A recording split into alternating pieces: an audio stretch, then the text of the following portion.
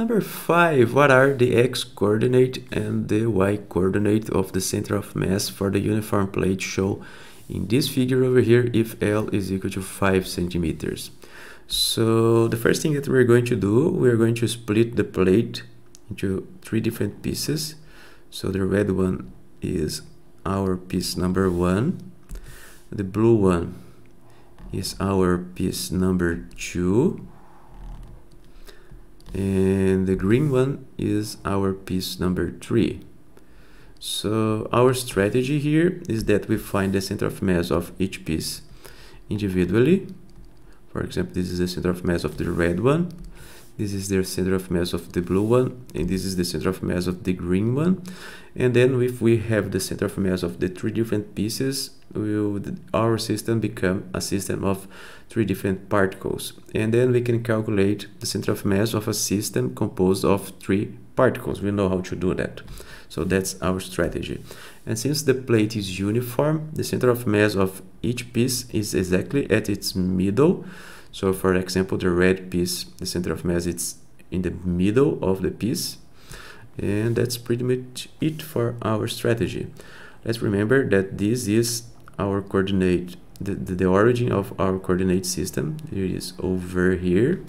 And now all you have to do is to write the center of mass of each piece. So for the red piece, for example, the x-coordinate of its center of mass is 2L, right? And the center of mass, the y-coordinate of its center of mass, it is in this position, which is 2.5L. So 2.5L. For the blue piece, its x-coordinate is -L, and its y-coordinate, it's minus 0.5L, right? Because this is 7, this is 7L, so half of 7 would be 3.5, so this is 3.5L, and this is half, minus half L, minus L over 2. For the green piece, we have its x-coordinate, it's L, and its y-coordinate, it's -3, right? This is -3, -3L. Okay, so now we can write the equation for the center of mass of the system. So the x-coordinate of the center of mass is equal 1 of the sum of the masses times the sum of I equals to 1 until n of mi xi. Okay, so that's the equation that we are going to use. However, we don't know their masses. Okay, we don't know their masses, but we can infer their masses from their superficial area. For example, the area of the blue part, the A2, let's call it A2, is equal to 2L times 7L, so it is 14L squared, right? The red one, A1, is equal to L times 4, so it is 4L times L is 4L squared. And the green one is again 2 times 2, which is equal to 4L squared. So the whole volume is composed from the 3 pieces, and if we sum the area of the 3 pieces, we are going to find, let's say, 14 plus 4 plus 4, which is 18, 22L squared.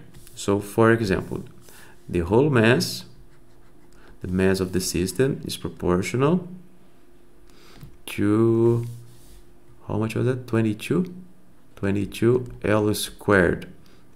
So for example, A1 is equal to 4L squared, which is equal to the whole mass times 4L squared over 22L squared.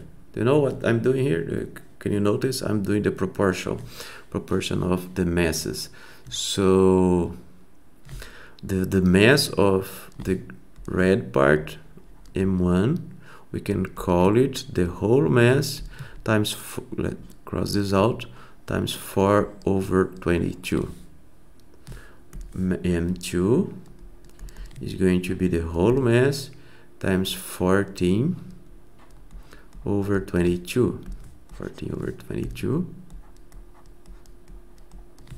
And M3 is going to be the mass of the system times 4 over 22 as well, the same as the first one. Okay, so I'm just taking the proportion of the areas and use it to find the mass in terms of the whole mass of the system, because we are going to cross out with this m over here.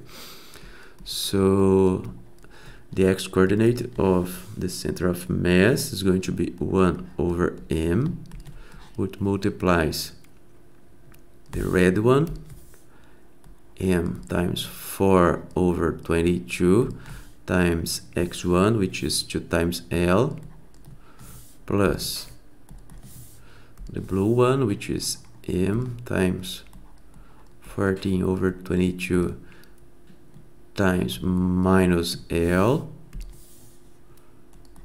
plus m times 4 over 22 times L. Okay, so we can cross out the masses over here, and then we have, let's see, 8 over 22 L minus 14 over 22 L plus 4 over 22 L. Sorry, L is not above, it is here. It's not below, it is above. Okay, so now this is equal to minus 2 over 22 L.